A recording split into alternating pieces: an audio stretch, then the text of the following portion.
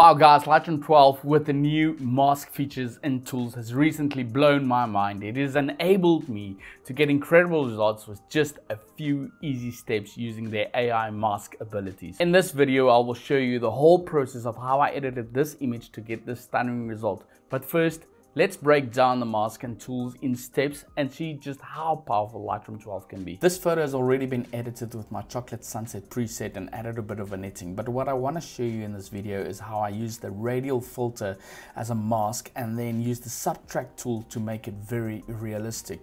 So I go to masks, click on radial filter, take a nice big one, drag it nice and big. Then I use dehaze normally, like that, add a bit of warmth, add a bit of tint, like that, and then I go to the mask, I click on it, I use subtract, I take object and I brush on my subject or object so that it will be subtracted from that radial mask. There we go, boom. So you can see radial with and without. The thing I want to show you guys in this photo is people select. So you go to masks again, go to plus, select people, or wait a bit.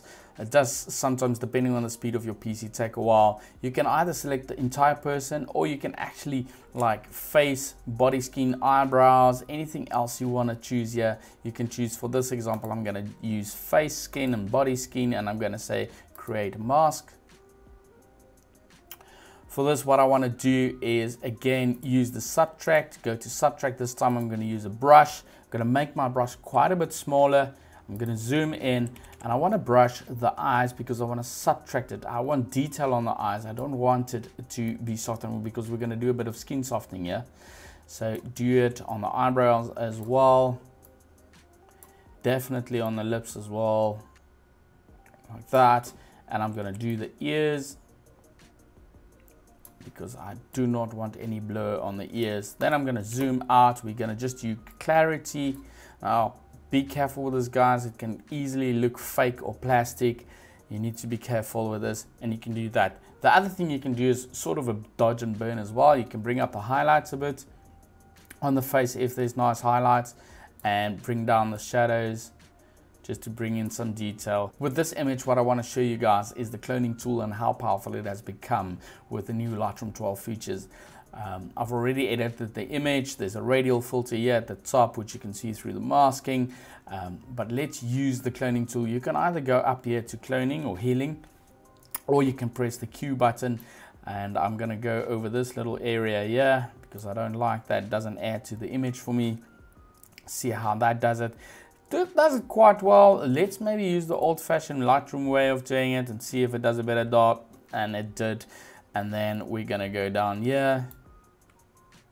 Do that and there and do that, and I think that looks absolutely amazing. I don't like this area. I'm gonna go to content aware and just do one click there and it's gone. So one of the things I see people overdoing quite a bit in the new Lightroom is the sky feature, and they overcook the sky completely and it just looks fake. But I've got a way to actually make it better. So I'm going to overcook this one. I'm going to draw down the exposure too much as well as the highlights to show you guys what I mean by this. You can see there's like a line or something that's happening on the horizon there, which is really not nice. Now to fix that, you click on the mask again, you go to subtract, you go to linear gradient, and you're going to pull this linear gradient quite a bit up like that. And then you can decide on where you sort of want to position it to make it look nice and realistic. I think over there is great. And then you can decide to maybe, you know, up the exposure again of the sky and play around with it like that. This photo, I'm going to show you why I don't actually use people and why I use the object tool more than the people selection. But first, let's do the sky. Let's get a linear filter here from the right because it's a bit on the bright side for me. I think we'll start off with the sky. Click on mask, click on sky. We're going to bring the sky down quite a bit. and maybe fix it a bit later, make it less obvious. For now, we're going to add another one. We're going to go linear. I want to go on this side. We're going to down the exposure on the right hand side a bit. We can up the shadows a bit because this area is getting dark a bit. There we go. And now we're going to go again, another mask, and we go object. Now we all know that the people selection is very slow, but look how fast object is when you select an object. The only thing I will have to do, however, is go to minus. I use a little brush and I go into this area here and I just go minus on that area there. Now I'm going to take exposure. I'm going to up it on the couple quite a bit because the sky for me is a bit on the dark side and a bit unrealistic. I quite like that. What we can do maybe to the sky is what we did in that other photo, is bring in a linear gradient.